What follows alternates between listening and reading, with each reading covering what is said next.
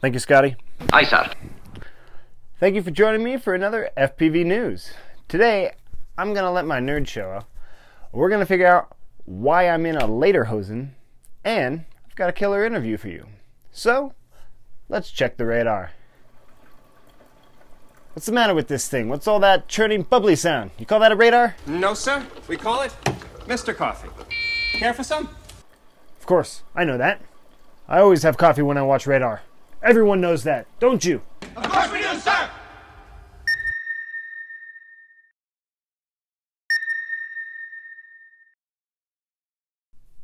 Well, you might have heard of the tiny whoop ludicrous speed motors. Newbie Drone decided to take it to the next level and figure out what happens when you actually hit ludicrous speed. Warp speed, Mr. Zulu. Warp speed.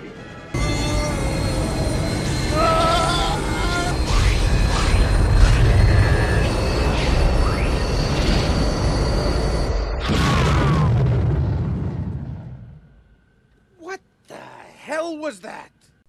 Newbie Drone. They've gone plaid.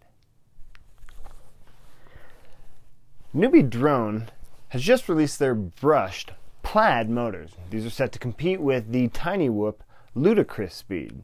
They're a step down from their unicorn motors. These are 22,500 kV. They do recommend you sport these with the Venom bi-blade props that they have to help increase performance with freestyle and battery life. But they're not done there. They're not building some Cuisinart, but they do have more information on their micro brushless quad. Their flight controller will have a VTX built in that will have 25 to 200 milliwatts power. They said it won't have a receiver on it, but it will support FrSky, DSM, Crossfire, and FlySky. No spaceship is complete without a holodeck, right? Let's take a trip. Ooh, lederhosen and everything, huh? Sure doesn't feel like a hologram. So I figured we'd stop over in Germany and check out Micro Squad. They make micro quads. They have 75 and 65 brushed and brushless micro drones, including this little guy. The Black Mamba 75. It's a 2 to 3S micro drone with an F4 processor, all-in-one 8 amp ESC, and has 1103 11,000 kV motors. Now, let's get into something a little more comfortable. There we go. That's better. Next up is a company I've been tracking down for a while, trying to get the lowdown. We saw them at CES and haven't heard from them since. So everybody, please welcome Jen from Orqa FPV. Oh, it's my pleasure. So we saw a lot of great information coming out of CES. Josh Bardwell did a great live Q&A, and your goggles are looking amazing. You have the OLED 44-degree field of view, 56 to 74 IPD adjustability. It can take up to 6S battery, I think you guys were saying. You're really marketing a premium product. So last time you said you were going to delay it a little bit and work on some aspects, and you're going to get rid of the inner eye strain release so you can make the goggles a little more narrow and just smaller and maybe save some weight. How's that going? So yeah, basically our original release date was around just about now. So when we were going to the CES, this is the release date that we were gunning for.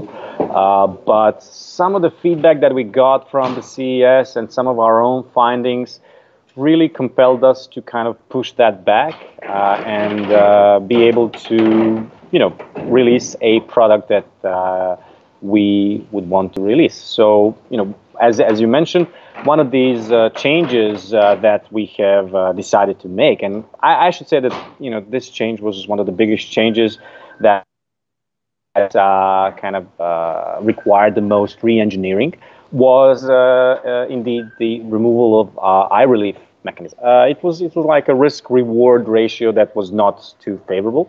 So we decided just to get rid of that, to have a more simpler product, and as an added bonus, it allowed us to reduce the overall size of the product. So the goggles, the models that we have now, and the production version is going to have 20% less volume than the one that we presented at the CES. That's great. 20% off of it is amazing. That saves in weight. I mean, you don't have this big bulky thing hanging off your face also. And we lost that kind of a pointiness, so they're not as pointy as they were before. And that pointy thing was, you know, something that people loved or hated. So we still have this recognizable design, but, you know, this whole front of the goggles is a bit more shorter. So, you know, this took us a lot of engineering work, and most of the delay was due to these redesigned changes. We added some more stuff or subtracted some more stuff, but ultimately, you know, we are now we are happy with what we have. We've redesigned the IPD mechanism, which gives it more precision. It's nicer feel to hand. So yeah, a couple of surprises too. I know some other people were talking about like colors and stuff. I think you mentioned maybe a navy blue or something, or I think people were more worried about being black in the hot sun, getting real hot over time. Do you have any heat issues with that, or do you have any colors that you're already thinking about? Whenever we send out the newsletter, we get a lot of mail back, and I'm trying to respond personally to every email. And you know, the type of people that will ask about the color black issue will be the type of people that will write you the long. So they're really enthusiastic about, you know, passionate about that sort of thing. So we decided, yeah, you know, it's going to be an issue for a few people, but they're going to be feel very strong about it. So we said, you know, let's yeah, there has to be a lot of silent people about that out there. So we decided, yeah, what the hell, let's get another color in the offering. So, you know, the general plan is to have an alternative non-black color, which if you ask me which one, I'm kind of inclined to say either navy gray, navy blue, that sort of, you know, to keep up with the stealth kind of look and feel. But we're yet have to do the renders with the new shell design, and we'll be releasing those rather soon. You guys always mention that you're going to be a premium goggle, and it shows with the parts that you're putting in there, the Sony OLED screen and everything. You also have a sensor, so when you take your goggles off, you know, it shuts down the screen and certain aspects like that. But what are you going to be taking out to do the more cost-effective version that you guys mentioned that you're going to try and implement? The junior version of FPV1 is basically going to have a smaller panel, a smaller OLED panel. And we're going to go with, I think it's 0.36 inch panel. So it's like if FPV1 is a 100-inch TV, the junior model is going to be a 70-inch TV or 70-inch TV. So it's about the screen real estate that you get. So and this alone will, you know, have the desired cost effects that will make the junior product much more affordable. Have you guys added anything else in while you're doing that? You know, you're getting a bit of an exclusive as it is, because today we're sending out our newsletter.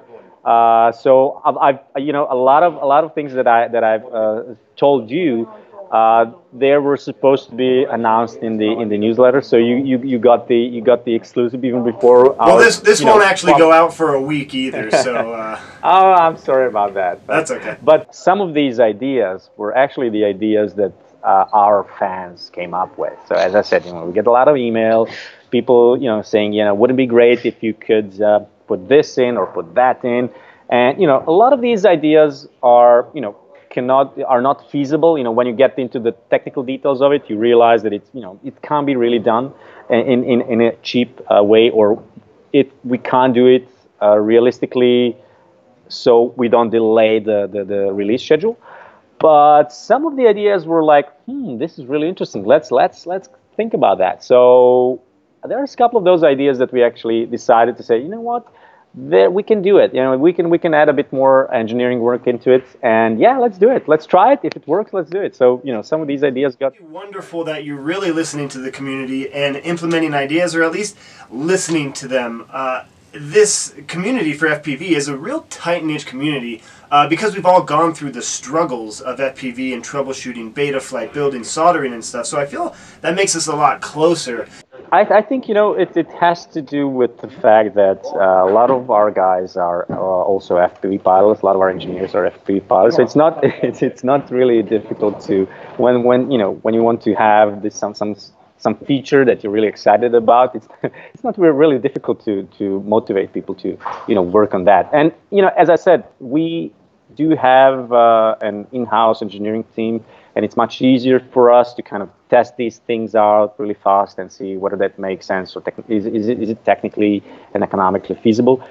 When you guys move forward next year, you'll probably try and implement more, take some more things out. I mean, this is version 1 of Orqa, so I feel like you guys have a lot to grow upon. Oh yes, but also, you know, we are a newcomer to this industry, and we want to position our brand and our brand to be recognized as, you know, one of the leading brands in FPV. So, you know, we have set the bar for ourselves really high, and this is you know, this is why we didn't want to get into the market with a junior product and then release a senior product. We wanted for our first product to be, you know, the best thing out there. You're going up against Fat Shark, which is basically the standard in the industry. I mean, there's other goggles out there, but let's be honest, you go to a race, 80–90% of the people are running Fat Sharks. So for you guys to try and wiggle your way into this scene and take a cut of their profit, you got to throw everything out there, and I think you're doing it right. You're also not taking pre-orders, you're not building a lot of hype, and everybody's looking for another option from Fat Shark. Fat Shark makes good goggles, but they've shown they don't listen to the community too well. It was about timing. So CES is in January, and our product timeline, or, you know, our development timeline was not, you know, we would not have gone out that early. But you know, when we won, we got a lot of media attention here in Croatia. A local FPV community picked us up. They shared our, you know, products on a couple of, you know, strategic Facebook groups, and just, you know, things got out of control. So basically, you know, if we were able to control that, and we would have come out publicly a bit later, and probably wouldn't go to CES and wouldn't get that feedback that we did. But, you know, it is what it is. We, you know, expectation was that we were going to be releasing the product sometimes nowish. It turns out that we're going to have to delay it for a couple of months. So now we're on the new schedule, and yeah. Cool. Well, I mean, sometimes when you get on a good path and you get some momentum, things seem to line up, and I think maybe that's what CES did for you guys. Is your product was starting and things were working out, and then things seemed to line up, like getting with your community in Croatia and then going to CES and building that momentum. So sometimes when you're doing things right, doors open up for you by themselves. Diving into the last couple things, everybody's real curious on when you guys are planning on announcing your goggles and the obvious price point. So the new release date is mid this year. So it's going to be definitely this year. We're gunning for mid this year as a release date. And as for the price point, I think we've communicated that we're going to keep the price below $700, which is, again, I will say, very aggressively priced. Because if you can if you consider, you know, how much it costs to build, how much it costs to buy all the components, this should be a $1,000 product. What sets us apart is the ambition and the bet, really, to have the guts to say, okay, let's bet that, you know, this can be, you know, this FPV technology can find other uses outside of what we know as an FPV market today. And it's you know, we want to kind of extend that market, but ultimately, you know, the community will be the beneficiary of that bet. And like you guys said, you want to implement good quality products. You want to come out guns blazing. You want to come out showing your best foot forward. And I think that's what you guys are doing. You're creating a great product, you're listening to the community, and I think you're going to have a really good time fitting in with the FPV community with your hospitality, your communication with everybody, and putting out a solid product. No, thank you for the opportunity to tell this story. Thank you again, Orqa, for spending a little time with us. And now to look on the other end of a goggle situation is the TBS Evo VTX transmitter. This one weighs 7 grams, can take 2S to 6S power, can output 25, 100, 400, and 800 milliwatts. And the best part about this is if you want to change channel, you can just say R4, 200 watts, 100 watts, 400 milliwatts power, throw the barcode up to the camera, and the camera changes for you all by itself. You do not need a special camera. The VTX recognizes it similar to a QR code.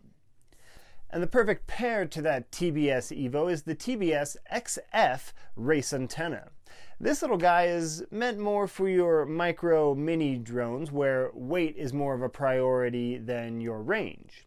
They do recommend that you mount this in the vertical position, vertical as you're flying, and to keep it away from conductive metals as much as possible to help optimize the performance. If you're looking for a frame this summer, Rebel has just released their 3rd rendition of the Ruxus frame. This is the free-range Ruxus, and they offer 2 different antenna setups that come in 14 different colors, 3D printed in TPU plastic. They claim to have solved the arm slot problem where the arms start to wiggle a little bit after a lot of abuse and use. This frame comes in 5-inch, 6-inch, and 7-inch setup, and the arms are 10mm thick carbon fiber. If the Rebel frame's not for you, then try out twin quad frames. They've just released their Ripsaw, and this frame can be configured in 4 different setups: the Freestyle, Stretch X, Long Range, and Dead Cat. Dead Cat. Is that what? Oh, that's messed up. You can place your electronics in 2 different spots if it's a 30x30, and 4 different spots if it's a 20x20, which gives you plenty of options for extras like GPS or DVR. Now that you got your new frame and it's all built up for the summer, you gotta slap a camera on there to record all the epic footage. So check out Foxeer and their new Box 2 camera. This is a GoPro session style camera that can record in 4K 30 frames per second, 1080p 120 frames per second, or 720p 240 frames per second if you want to get some really killer slow motion. The Box 2 is priced out at about $130, which makes it a pretty good competitor to the GoPro. And now to talk about our featured pilot. Today we're going to take a look at Max. He's 7 years old and he goes by Splatoon Kid. He's from Rockland, California, and he loves pizza, creating tracks on the DRL sim, and then racing them. But we're not just going to feature Max. We're going to feature his dad Tommy too, because he's doing something right. He's getting his kid interested in a hobby and something that he's going to pursue education all by himself because he's enjoying the game, the sport, the hobby of drone FPV. And whatever you're doing out there, get these kids interested in something that makes them use their brain. That's going to wrap up this episode of FPV News. If you're looking for the contest, it's going to be over on my Facebook page. I'm going to please ask everyone to help share my FPV News episodes to help me get a little more traction on YouTube. As always, like, share, subscribe, and until next time, keep ripping packs.